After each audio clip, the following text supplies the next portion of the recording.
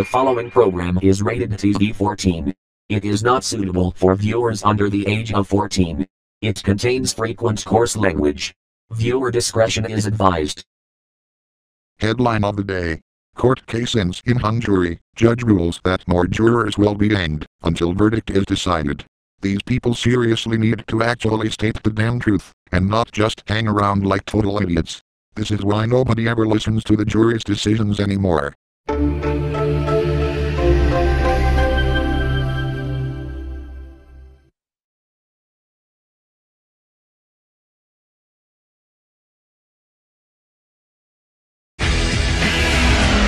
You're watching NBN 6.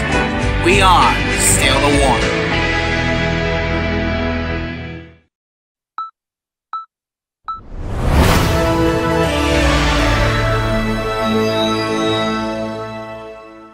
The Starbucks announcement made a few days ago is sweeping the city tonight. How is everyone reacting to the news? Ruffle City scientists are warning about a new disease affecting citizens. What does it do, and how can you stay protected from it? And what other major news is going on around the globe? All that and more will be covered as TB 501 World News begins now. Now, live from Studio 3 at the TB 501 Broadcast Center in downtown Ruffle City, this is TB 501 World News. Here are Microsoft Sam and Microsoft Mike. Good evening, and thank you for tuning into the news for tonight. Our top story involves the recent Starbucks announcement. As revealed a couple of days ago, the Starbucks units will be coming to the TB 501 universe. They are best known for their appearances in such text-to-speech videos from NKRS 200, the Ruffle 98, and a couple of other text-to-speech users. And tonight, Ruffle City is holding a Starbucks appreciation party at the Ruffle City Community Club, and that is where we find our own Microsoft Mary, who is live outside of the club. Mary, how's it going out there? Mike, the party's been going strong ever since it kicked off at around 7 p.m. tonight. I've even gotten word that a Starbucks unit has been allowed entry into the club, even though the governor of Ruffle City has a strict no Starbucks policy on certain buildings. One of the security officers for the building, Chief Vice, told me that they've never seen anything like it. Yeah mate, the party's got some of these huge ass chicks in there.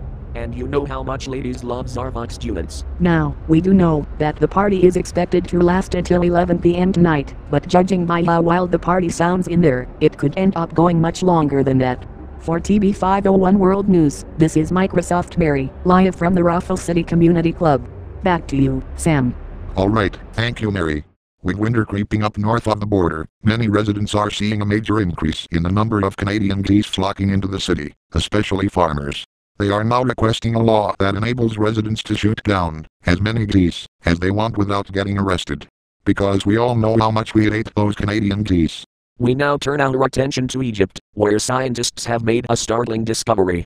According to the scientists, abusive signs and other marks found on a figure recently unearthed in a pyramid have led them to believe that they have found one of the world's first unwebbed mummies. Of course, this has yet to be confirmed, as we don't know how the hell we are getting this information. Speaking of discoveries, Ruffle City scientists are sounding the alarm in a new disease that is infecting residents across the downtown area. When we return, how will that disease affect you, and how can you be prepared? And still to come, winter is about to make a huge impact in Ruffle City with our first major snowstorm of the season. And also, what other news is happening around the globe? All of that and more, when TB 501 World News returns. This video is sponsored by OK, Oklahoma. Are you tired of feeling not as good in your old hometown? Looking for a place where things are alright? Come on down to OK, Oklahoma, where everything is okay as it seems. They really thought that those robots would not be appearing in any other text-to-speech videos. All this time, they thought that we would only be limited to NKRS 200's videos. Turns out, they are wrong all along. My name is Starbucks Unit 1.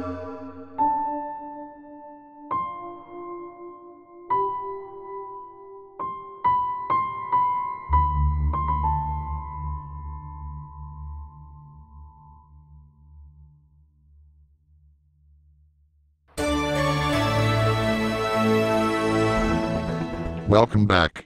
Raffles City scientists are sounding the alarm on a new disease. The disease, called the sweet brain disease, is triggered when people consume too much bubble gum and banana parfaits. Victims of this disease are known to undergo uncharacteristic moments of clarity and truthfulness. Because of this, Raffles City is currently considering banning all sales of parfaits in an attempt to control the disease. This just in, residents of the town of Bologna have overthrown their newest governor, Radar Overseer Scotty, for backlash regarding recent comments about bologna sandwiches. That son of a bitch will never learn. Turning to weather, and you'd better have those shovels ready, because according to our latest weather outlook, Raffles City is set to get hit by a major winter storm over the next 48 hours. For more on this, is our newest weather correspondent, Microsoft Mark. Thanks, Mike. It is not at all common for such winter storms to be happening this early into the season, but unfortunately, it is safe to say that Raffles City is in for a pounding of winter over the next few days. Right now, the latest weather models estimate around 4 to 5 inches of snow is forecast to fall on our city, but who knows, maybe we could see higher than that. Anyways, that is the latest from me, Microsoft Mark, and now I'll send it back to you. Alright, thank you Mark. Before we transition over to the 11 o'clock News Corporation with Carl Clint, we will give you the local forecast for Raffles City. Stay tuned, we will be right back.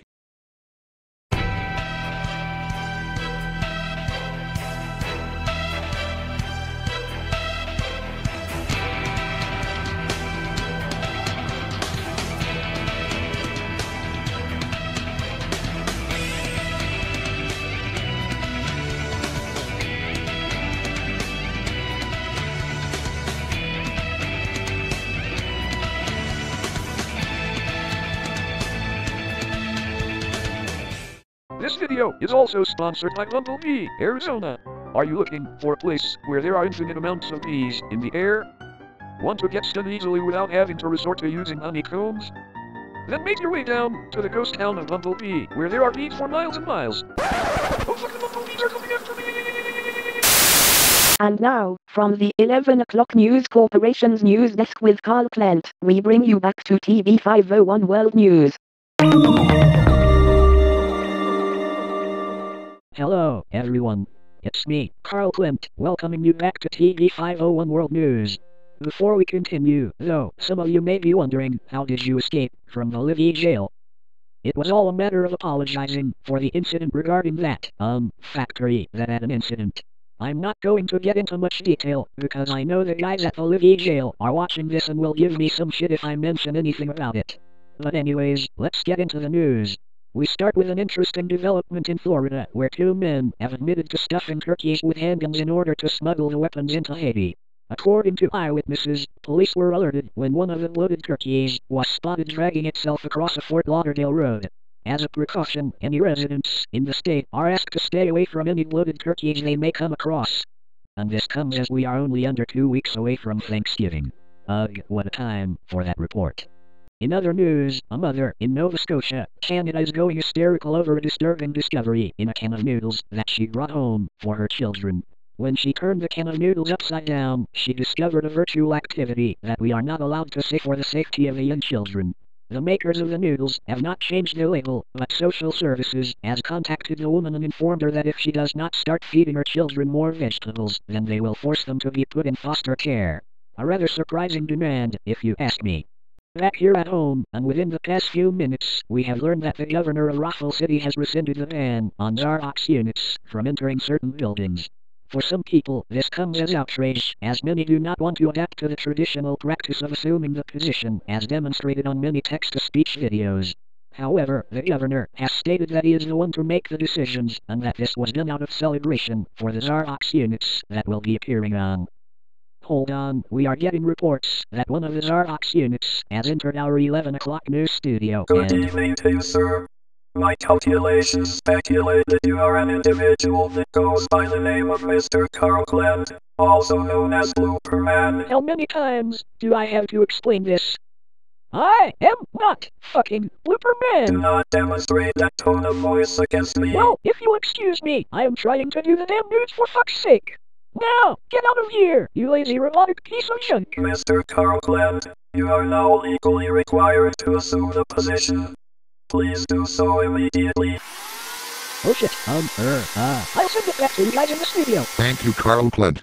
I sure hope he makes it out alive. You don't say. I have a feeling this is not going to be fun. But in any case, that is going to do it for the news for tonight.